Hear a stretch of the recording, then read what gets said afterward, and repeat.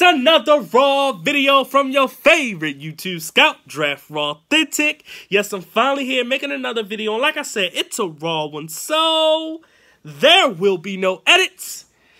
And if you already know, I'm doing my 32 for 32 draft breakdown series where I talk about 32 teams for 32 days and I do an NFL draft breakdown for each and every team. Now, if you're seeing this video, I've done every single team except for this one.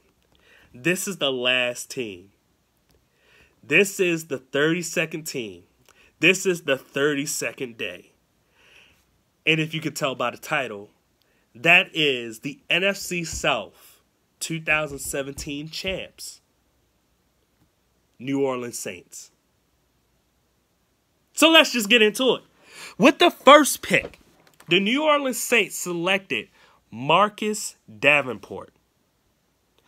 Now, with that selection, I'm going to just say this. To give up 2 first-round picks and a third-round pick for a player that won this draft class pass rushing, just that the pass rushing defensive end, the draft class, it wasn't that great. It was like Bradley Chubb. It was, then you drop down a lot. Then you had Marcus Davenport to me, and then you drop down a lot. And then whoever else was next, whatever.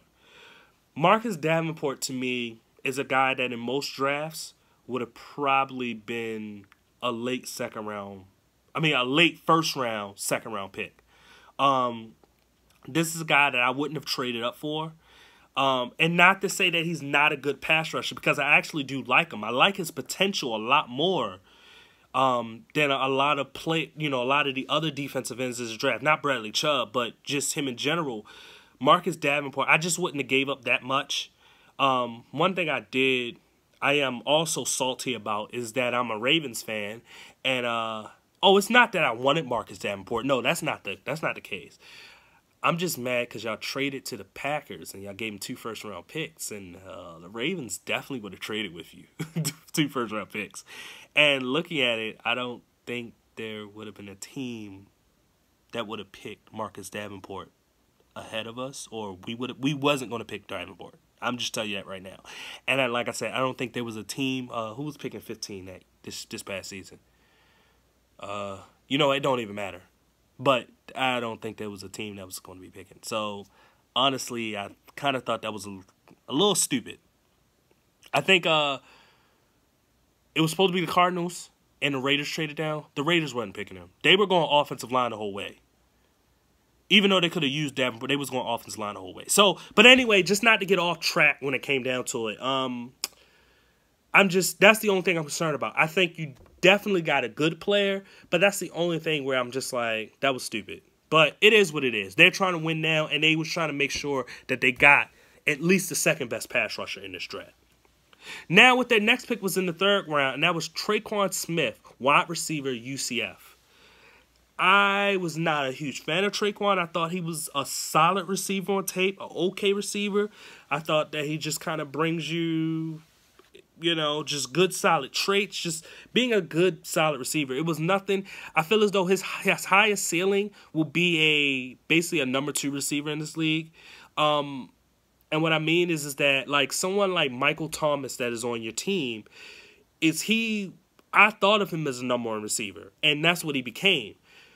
Draftrawthentic Smith, to me, he's the number 2 receiver, and that's what he's probably going to be. Picking him in the 3rd round, that's actually good value. You want to get starting type of players in each player that you pick. You want to. And number 1 type of guys, whether it's number 1 corner or number 1 your left tackle or whatever, all that yada, yada, yada. When it comes to Draftrawthentic Smith, I think that they got exactly what they wanted in terms of the number 2 guy. But he's just a solid receiver. It's nothing to me that's really, really special, but it's nothing that is, like, terrible about him. So, it is what it is. With their next pick, they chose Rick Leonard, tackle from Florida State. I've mentioned this statement a bunch of times. I used two different draft websites to sort out prospects, to watch tape of them, and his name never actually popped up. If his name was on there, maybe I just got lost and skipped it. I don't know, but I don't even remember hearing his name or seeing it. So I don't have nothing when it comes to Rick Leonard, but I can talk about their next pick, and that's Natrell Jamerson. This is a player that I was kind of a huge fan of. I think that he was one of the most underrated safeties in this draft.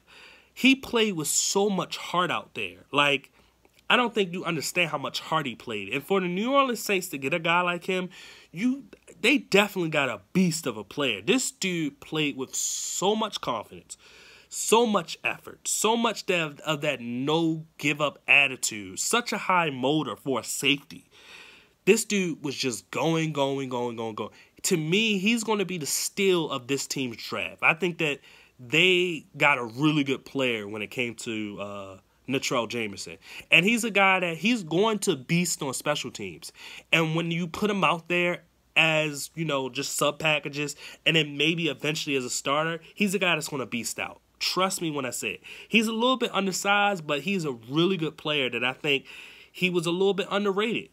So it is what it is. With their next 3 picks, right? And I hate doing this because there's other drafts where I can just go through the whole draft and talk about each player. And then there's some drafts where it comes to the end of their draft and I'm not able to really go deep into any of these players. This is the type of situation where, like I said with the Rick Leonard situation, Kareem Moore, cornerback from Boston College, I didn't watch him. Boston Scott, running back from Louisiana Tech or Louisiana Tech, I didn't watch him, so I can't really give much to him. And Will Clapp is a guy that was hurt this past season. I did see some tape of him the season before, and I wasn't impressed. If you ask me what I think about Will Clapp, I don't think about Will Clapp. I don't. That's a quote from Vach Lombardi. I had to put that in there. It was one of the funniest things I ever heard. So somebody asked him, what do you think about Will Clapp? Like, literally asked him what you thought about Will Clapp. And he was like, I don't think about Will Clapp. And it really was just like, yeah, because I don't neither. But anyway, overall, I think that, like I said, I don't think they made the greatest decision for trading up for Marcus Davenport for what they gave up. I wish they would have traded with my Ravens. Maybe I would have gave him a high grade, like, thank you. But, but like, still, even just traded up with the Ravens, I think it was a dumb decision to trade 2 first-round picks for. But I understand what they was trying to do. I think that out of all their picks, because I really only know maybe 4 of these guys, I think 3 of them are pretty good. So overall, this is a solid draft. It's not a great draft. It's not a draft that I think that it's going to really put them over the edge like last year's draft did. But I think that it was a very solid draft, and I think that they got some good, solid players out of it, but I don't think that they got a game-changing type of player out of any of these picks. Marcus Davenport can definitely be a game changer, but I don't think he's that big of time a game changer like that. But he can be one. The upside. So if you like this video, please hit that like button.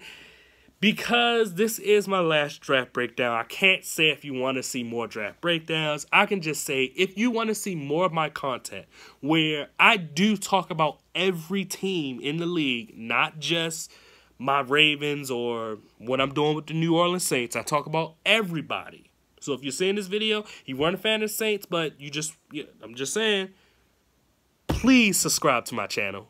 I go and I just talk about rookies and guys that will be coming into the draft next year and stuff like that. I won't go into guys that's already in the league. I will go into next year of guys that were drafted this year and talk about them next year, but I won't go deeper and all that stuff neither. So it is what it is.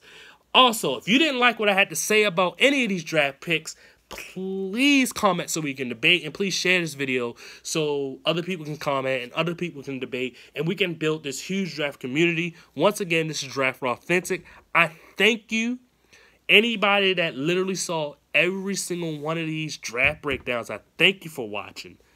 Honestly, it's truly a blessing. Since I've been doing these draft breakdowns, I've gone up 20 subscribers. I just started March 3rd. It is the end of May. It's almost June 3rd. It's May 31st. So I thank you for watching this. Please subscribe.